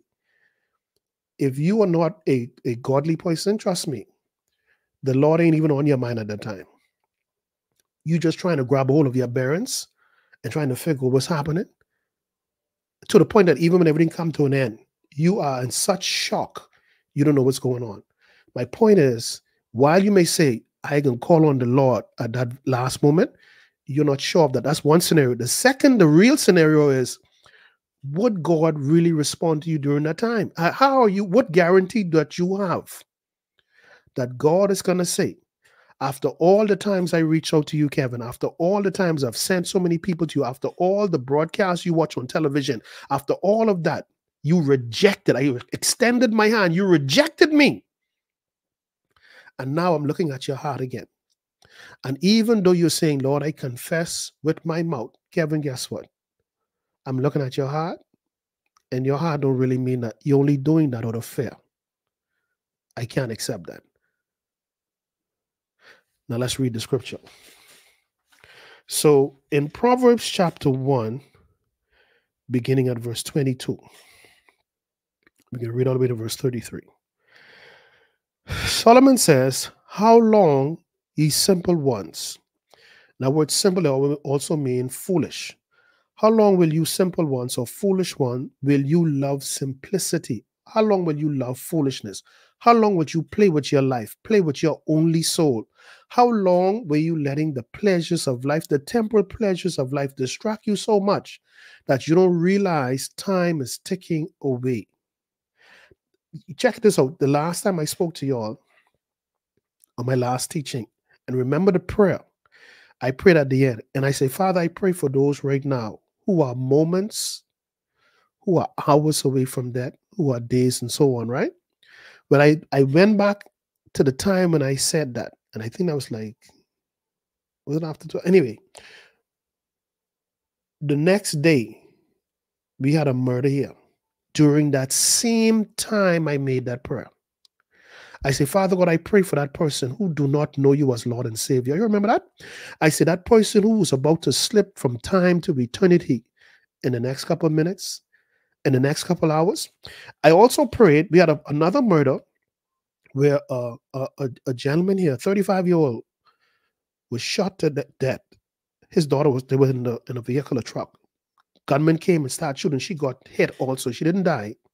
Remember what I said, Father, I pray for that person who's spending their final moments with their loved ones, but I have no knowledge that by this time tomorrow, they will be deceased. Remember me praying that. So you see, friends, this ain't no game. All this debating about all this foolishness about Hebrew this and black and white this and all of this. Listen, forget all of that. Get the basics first. Get your soul right. Because at the end of the day, even if you were to win your arguments, what sense does that make if you never secured your destiny? What sense does it make if it is true that the real Hebrews are not in Israel? Or those Israelites who in Israel are not the real ones. What sense would that make if I never accepted Jesus? What sense would it make that, guess what? Saturday is the true Sabbath. What sense would that make if I never accepted Jesus Christ? Tell me. Again, this is why I say to you, Kevin L.A. Ewing, if you come in to debate me, there must be someone who look like me, because you will never get that opportunity, because I'm not interested in that. I am interested in getting it right, to do right and to teach it right. I'm not interested in being right. I'm interested in getting it right. So what does all of that mean? Tell me, make sense to me. What does all of that mean? At the end of the day, I could sit home and say, yeah, Kevin, you take that. And I lick you up with those couple of scriptures. You come talking foolishness. Boom, heart attack. I dead right there. Boom, gone. Didn't know God, but the guy was a great debater. Didn't know Christ, but he's good at the scriptures. Didn't know God, but when it come to quoting the scriptures verbatim, he had a down pat. What did that all mean? When the most important thing that you were supposed to do, you never did, and that was to accept Jesus Christ. Tell me. So now you see what I'm saying to you. Debating people is foolishness. They looking to be right. I don't care to be right. I want to do what is right. All right. So he says here, verse 22, he says, how long you simple ones, meaning those who didn't accept Christ, oh God, how long you simple ones will you love simplicity? And the scorner, the word scorner, that means people who are proud and arrogant. And the scorner delight in their scorning, in their proudness. And fools, listen to this, hate knowledge. Verse 23, turn you at my reproof. The word reproof means correction. So God says, turn at my corrections. Behold, I will pour out my spirit unto you. I will make known my words unto you. So the other day I said to you, does the spirit speak to sinners or only Christian? Well, this just answered your question right there. Because he's saying now he's pouring out his spirit. But who was he talking to? Well, let's look at the context. Let's go back from verse 22. He's talking to the unbeliever, the one who have not accepted God. So God is saying, I want to make this so easy for you. I'm going to make this so easy, simple. So verse 23 says, turn you at my correction. Behold, I will pour out my spirit unto you. I will make known my words unto you. Kevin, God can do, yes. You think God have really? Yes, I just told you about one just now. Remember I told you about the guy? He was verbatim with the scriptures, verbatim with quoting them. He believed in the Bible, but he ain't accept no Jesus yet. So he is the one now God is speaking about. I poured my spirit on him. I have made my word known unto him. But what he did is he wanted to go, he wanted to be in a debating contest with everybody to show them that he know the scriptures and he is right, but you have yet to accept Jesus Christ. So verse 23 says, turn you, Mr. Debater, who have yet to accept me, at my corrections. Behold, I will pour out my spirit unto you. I will make known my words unto you.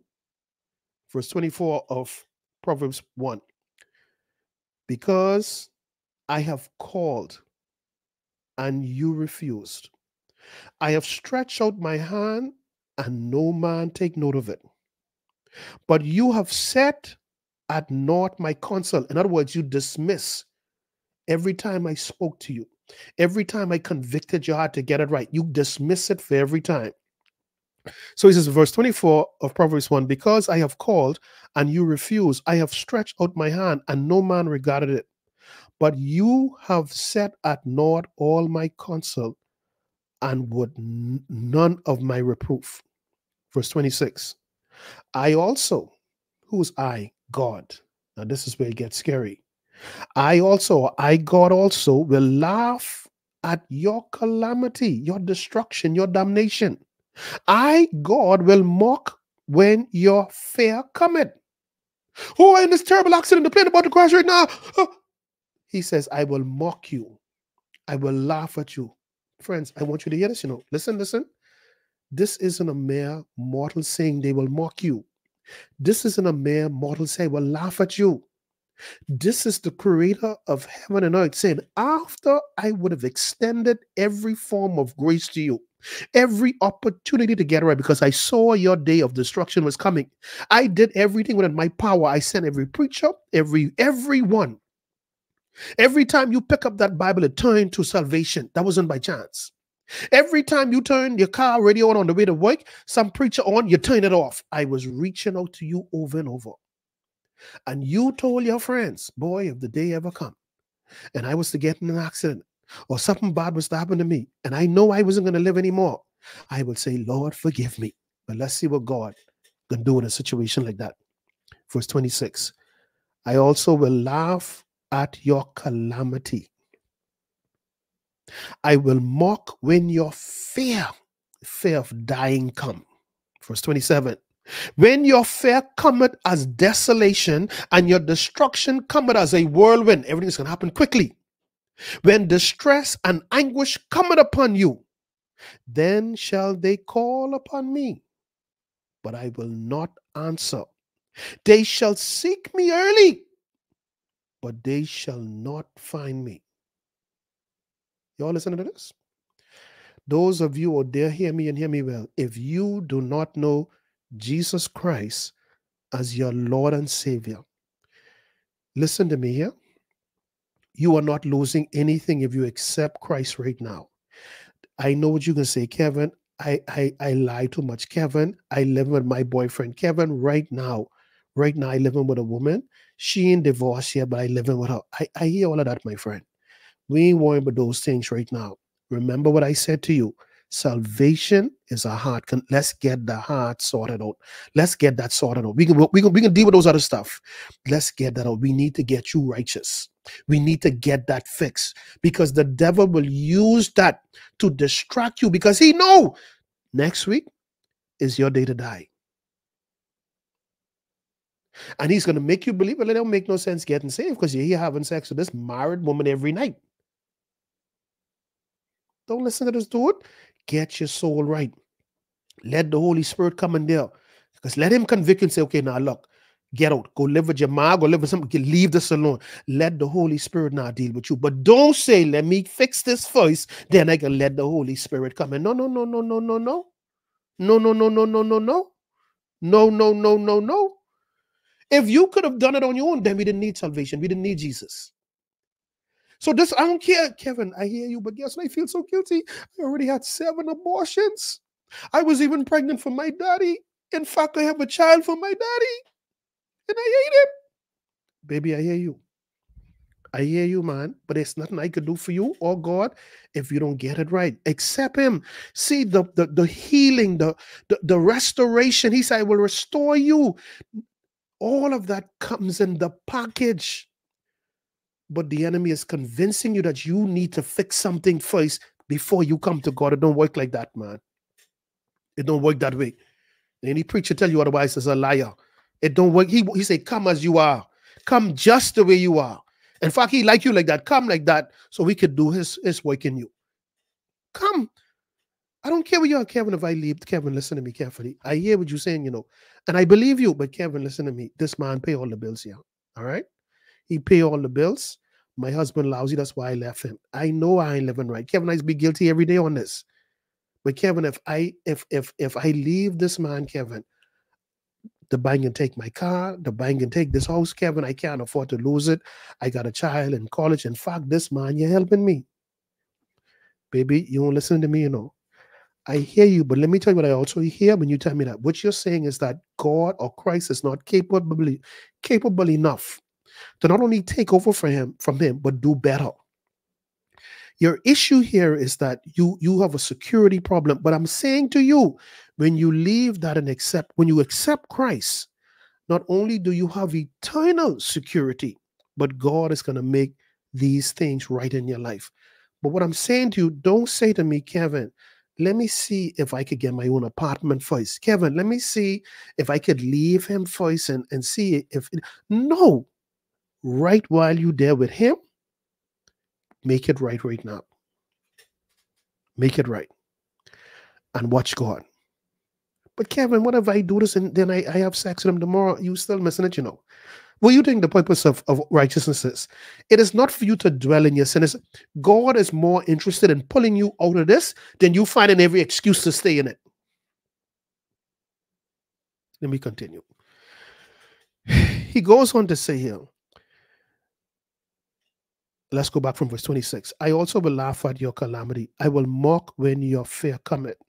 When your fear cometh as a desolation, and your destruction cometh as a whirlwind, when distress and anguish cometh upon you, then shall they call upon me, God Almighty, the creator of heaven and earth. But I will not. I will not. My question, I kind of preempted now. I was going to pose as my next question. Will God reject someone who reached out for salvation? It would have been based on this radio. And I know the majority of you would have said, no way. If a person comes for salvation, no, definitely God will save them. Again, they don't read the Bible. They don't know. So of course they can say what they've been taught or what they think. God is saying here, this isn't Kevin.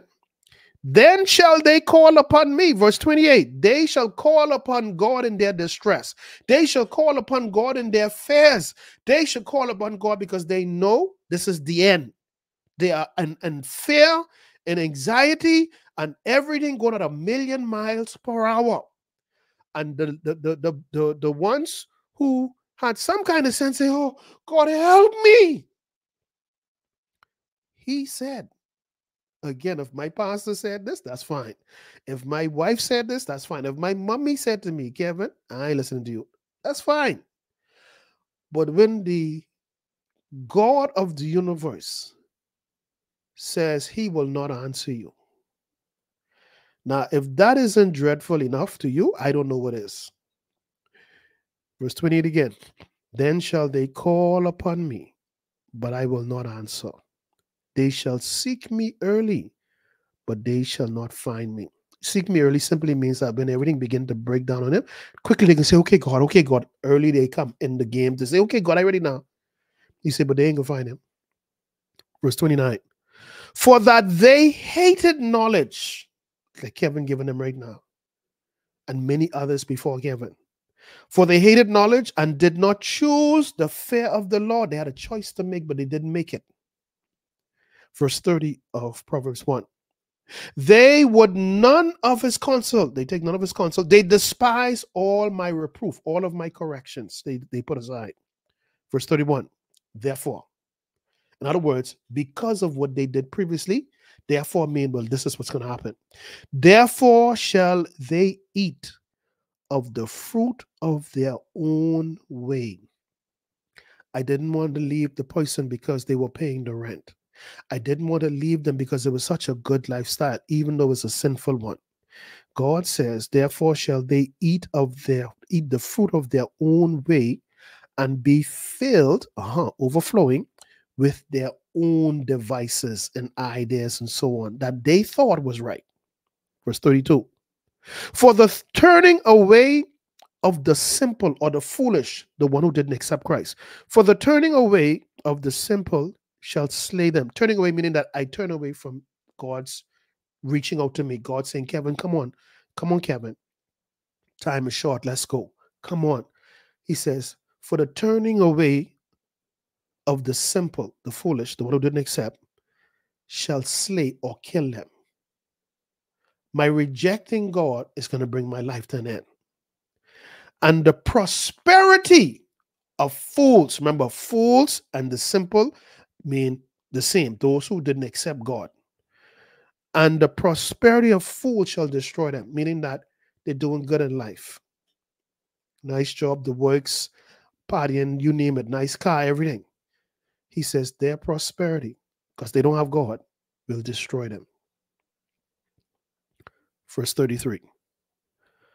But whoso, talking to those who are not saved now, again, hearken unto me.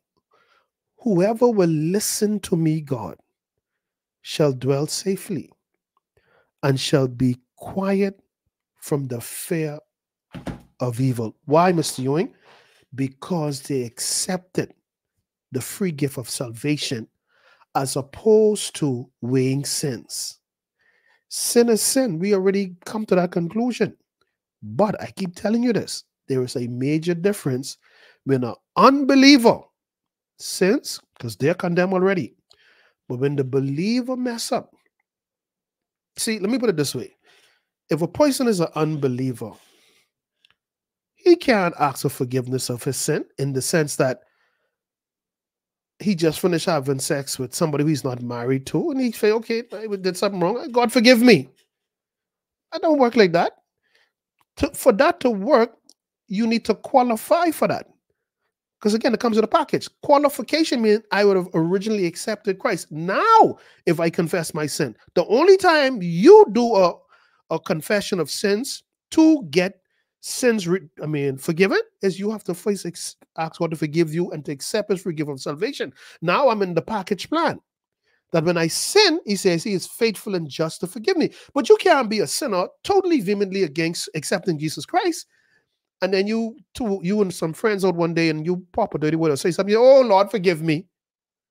You saying forgive me for when you haven't even accepted the free gift of salvation yet. That make no sense. So many of you have justified yourself. But one thing with me now, I'm a spiritual person. I'm religious. Okay, what does that mean? Because if it does not mean you've accepted Jesus Christ, you're a religious spiritual clown.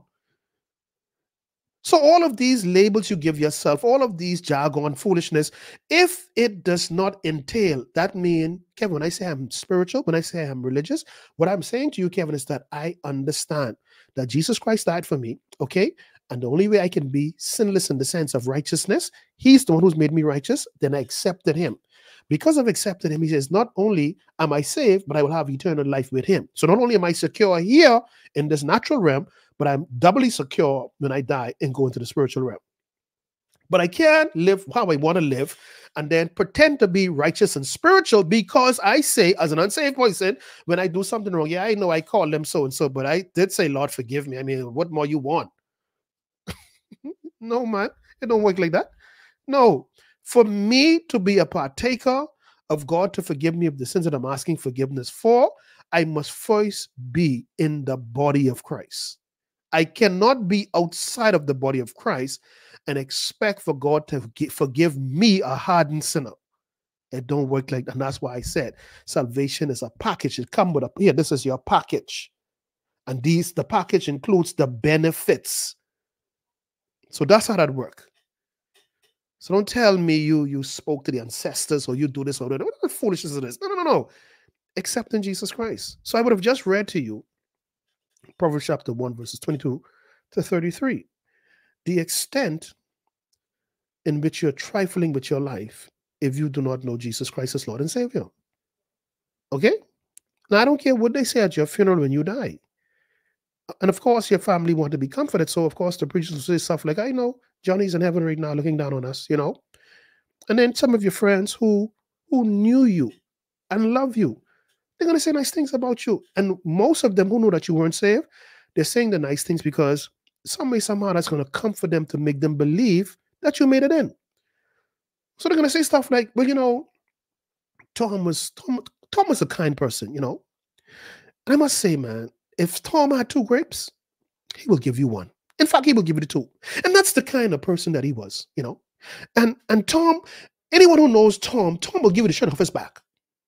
Okay. Tom, not when you call on Tom, he will leave whatever he's doing and he will come help you. Okay, that's all beautiful. And I get you. That's human nature. Somebody you grew up with, it's your cousin, uncle, whatever.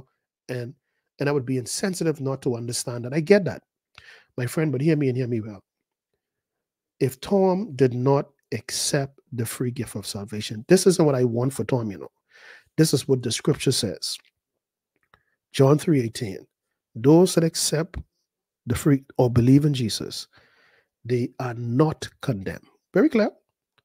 Those who did not condemn, and those who did not condemn, who are condemned because they didn't receive, fall under the umbrella of nice people.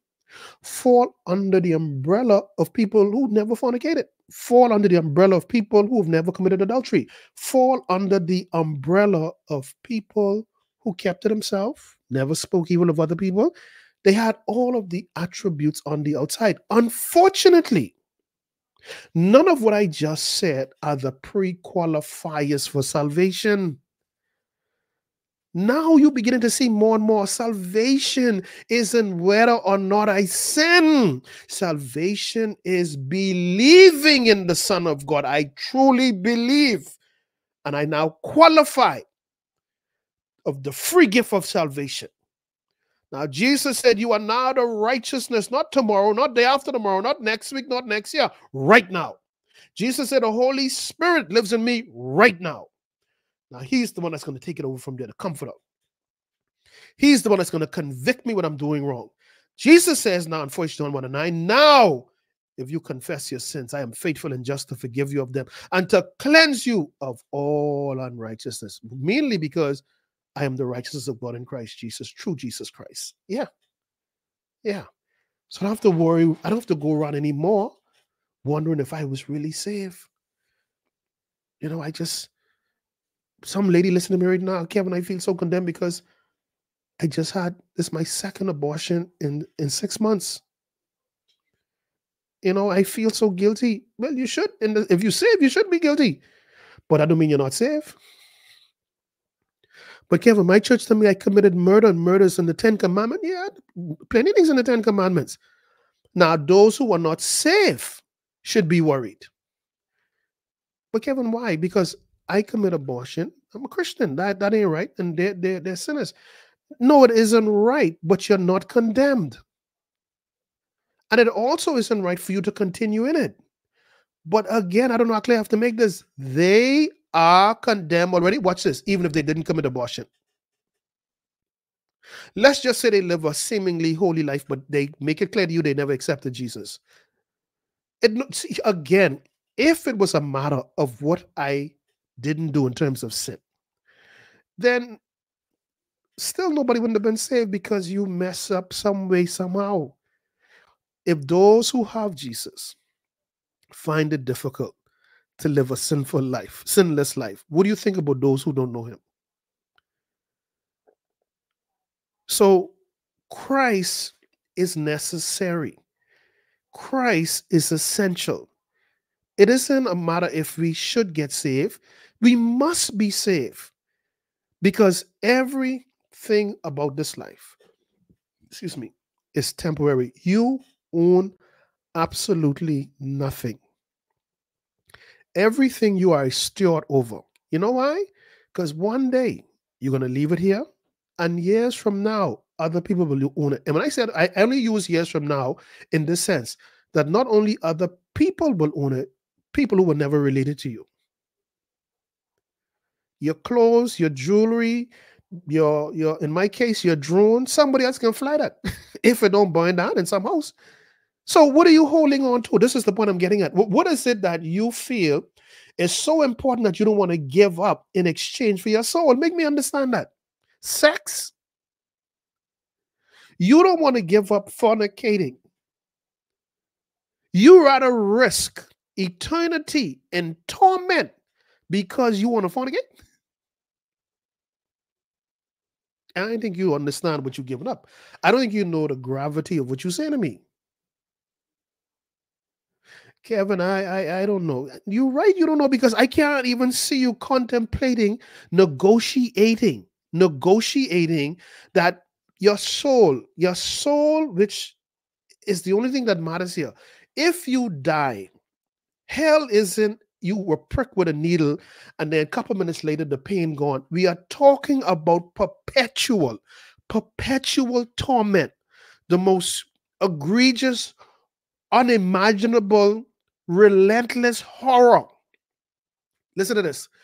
A Christless. There's no love there. There's no mercy there. There's none of that. And that's why I said in my last teaching, some people right now, people who are on their way to hell, this is heaven right now. But they have at least some control over something, some control over pain or whatever. This is heaven. This is heaven compared to where they're going. Believe me when I tell you that. This is heaven. Right now, they are experiencing heaven right now, which will come to an end when they die.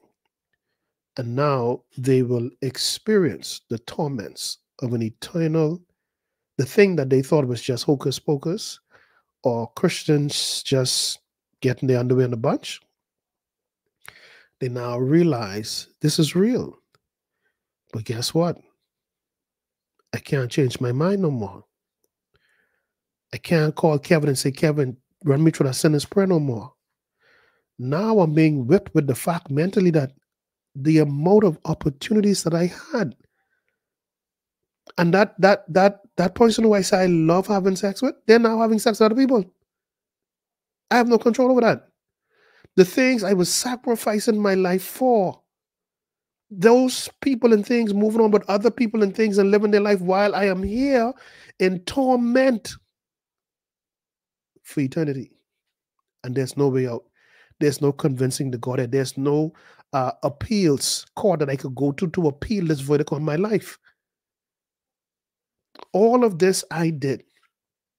I have allowed the enemy to string me along, knowing that at age 34 I'll be dead, knowing at age 50, at age 60, at age 24, 19, whatever. This dude working overtime to keep me distracted, to keep me getting involved with poison after poison, giving me the runaround, doing foolishness.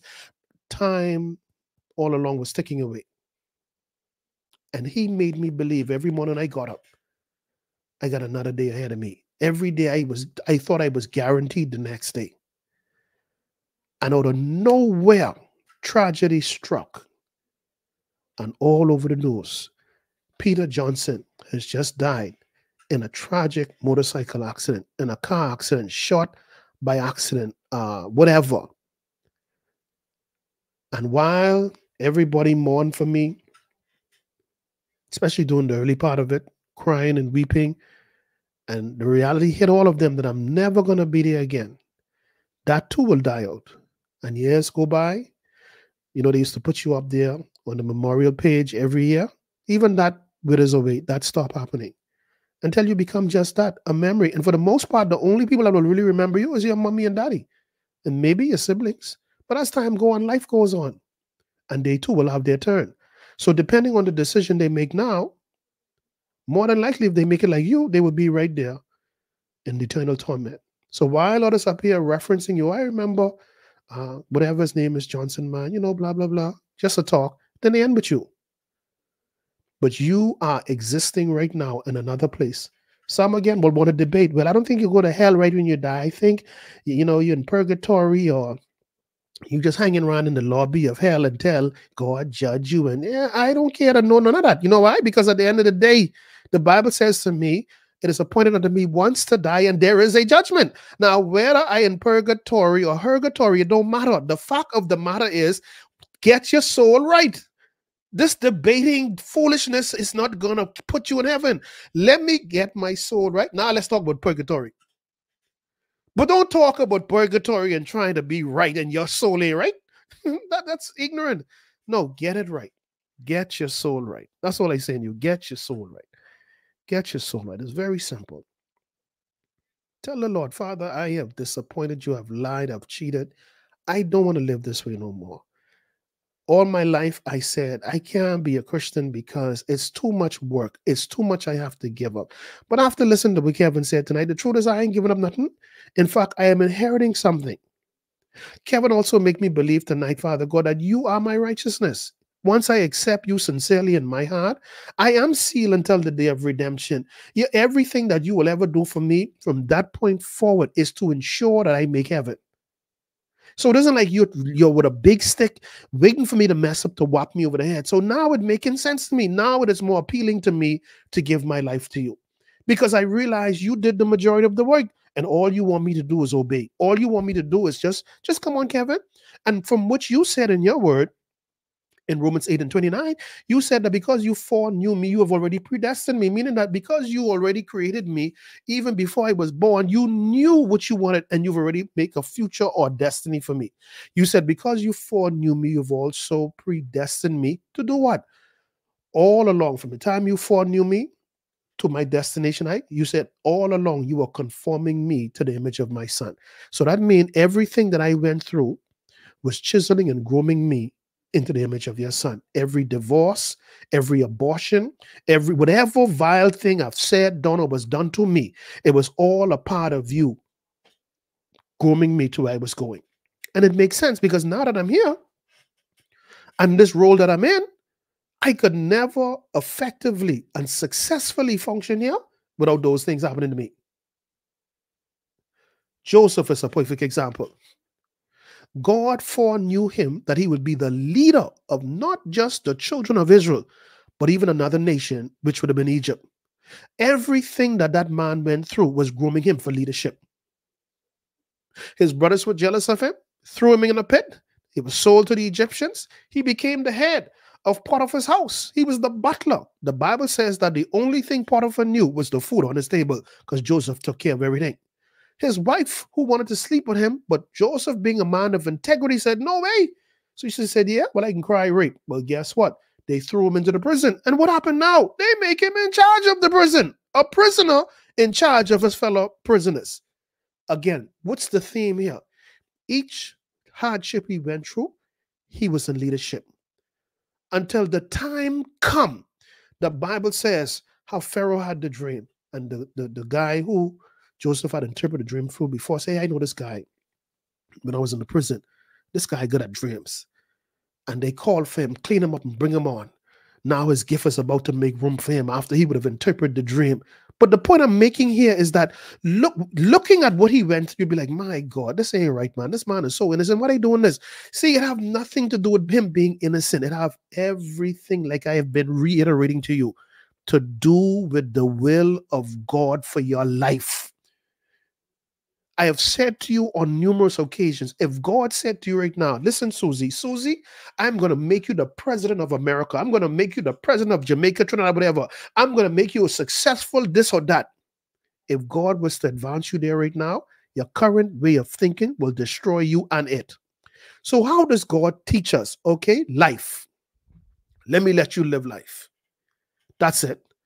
The punches in life, the betrayal, the embarrassment, the shame, the lying on you, all of that is chipping away the old you and allowing to be exposed the one who God has called to the destiny that he's put in place. That's why when Joseph had his dreams, the dreams only showed him the end, never in between. Because had he seen what his brothers would have done, had he seen the false accusation of rape, had he seen those things, he'd say, okay, God, you know what? Keep your gift of being in charge of these people. I'm not interested in that. So this is where faith comes in. Even though I don't know where I'm headed, it don't matter, I have Christ. See, that's the key right there. I have Jesus Christ. That's all I need. All I need is Christ. And you know why that's all I need? Because he done promised me. He will never leave me nor forsake me. He have sent his Holy Spirit, okay, to convict me. He sent his Spirit to lead me into all truth and to remind me of the things he said. He didn't end there. He said, I've given you the whole armor of God, Kevin, your helmet of salvation, your breastplate of righteousness, your shield of faith to quench the fiery darts of the evil one, your sword, which is the living word of God, your belt of truth, and your shoe with the preparation of the peace. It didn't end there, Kevin. Psalms 91, 11, and 12. For I have given my angels charge over you to keep you in some of your ways. No. All of my ways. That if I as much as dash my foot against the stone, these same angels will gather me. I didn't end there. To which of these angels had I said at any point? Hebrews 1 verses 11, 13 to 14. To which of these angels had I said at any point, sit here at my right hand while I make your enemies your footstool? None of them. None of them I said it to. Instead, the angels are this ministering spirits, serving spirits to serve who though? Those who are heirs to salvation. And who would that be? Those of us who've accepted the free gift of salvation. It didn't end there. Hebrews said there's a cloud of witnesses cheering me on. Go, Kevin. Don't give up. Go. Look at all of these things Christ has put in place for a sinner that was saved by grace, for a sinner who wasn't even worthy of the sacrifice of Christ. But I hope you all listening to me tonight, yeah? I hope you all listening to me tonight. Don't ever take your Christian walk for a joke. Don't ever get caught up in church politics. Don't ever get caught up in all of this prophetic stuff and all of this other stuff and arguing and debating about days and weeks and genius. Don't ever. The most basic thing that you ought to be focused on is to ensure that your soul is secure through the true salvation. That is the only most important thing. Because you could cover everything else and not have Christ and be fueled for hellfire. Heavenly Father, we thank you for your wisdom and for your word. And Father God, my prayer is very specific tonight. I pray for those that do not know you as Lord and Savior. That is what this is all about. Those who do not know you. And when I say don't know you, Lord, they truly don't know you. Because there's some who think they know you and they don't know you. There's some who go according to religious jargons or their particular policies and so on, and their whatever stuff for salvation, which have nothing to do with your requirement.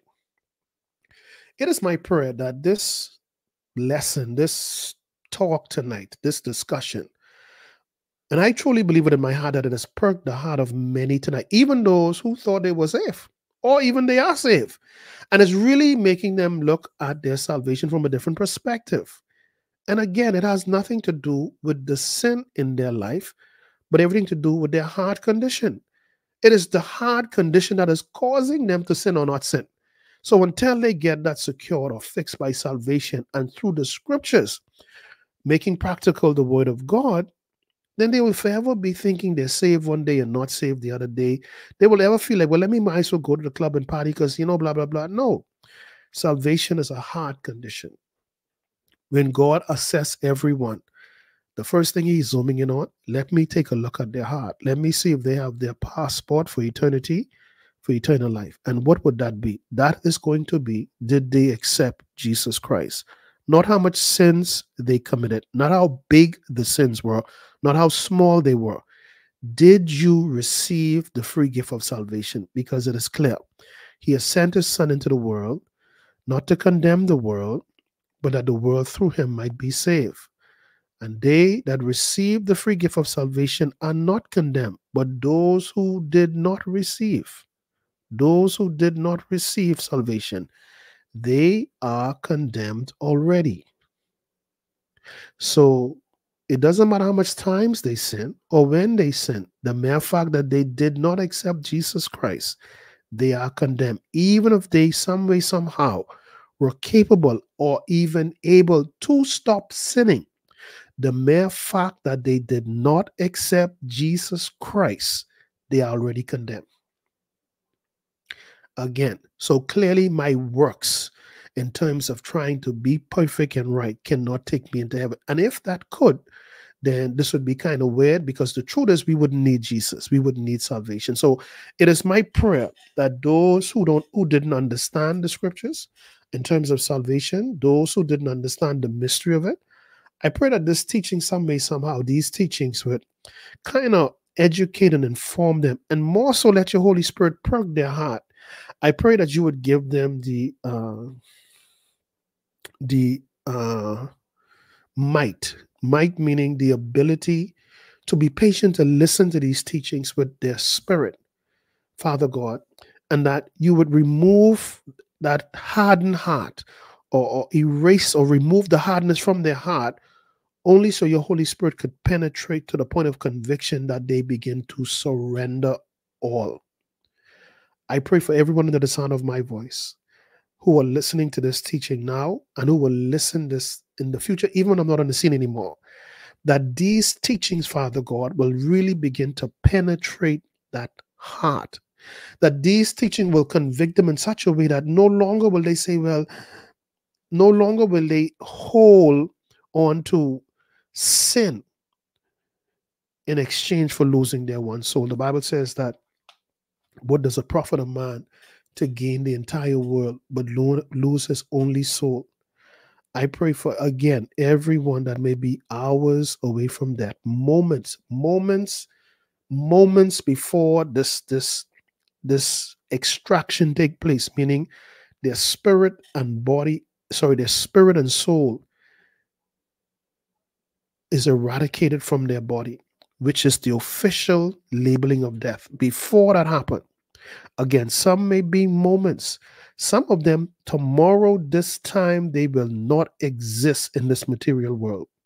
Father, it is those that we pray for right now who do not know you. We pray that you will send an intervention. We pray that the Holy Spirit will be armed with the spirit of conviction, that this person, for whatever reason, no matter how vile and deep they are in sin, but something hit them like a ton of bricks and say, hey, you know what? For whatever reason, I need to get my life together. Let me go watch this Kevin guy video. Let me go watch this other preach. Lord, I just need you to come into my heart right now. Father, let your ministering spirits begin to minister to them right now. Let them make that decision right there in their car, right there with their boyfriend or girlfriend, right there in the midst of their sin right now. Let that conviction come upon them and say, you know what? I cannot do this no more. I cannot live this way. I'm not comfortable. I feel like I should be doing more in life. Feel like I should be much further in the things of God. Why do I feel convicted? Why do I feel like I should be in church or praying or preaching or whatever? It is the conviction of the Holy Spirit. Why am I having these dreams? Father, I pray that the Holy Spirit, the Spirit of truth, the Spirit that you say will not only convict us, the believers, but to convict the world of sins. Let the Spirit of God right now, convict their heart to the point that they surrender all to you. I pray for that father, that mother, those children, sister, brother, uncle. I pray for those who feel like They've done so much evil in this world. They've destroyed so many people's lives. They've made life so difficult for others that the devil have them to such a point of condemnation that they feel there is no way God will accept them. Father, I pray that you remove those evil, debilitating thoughts that the enemy is using as a final tool to keep them out of your kingdom.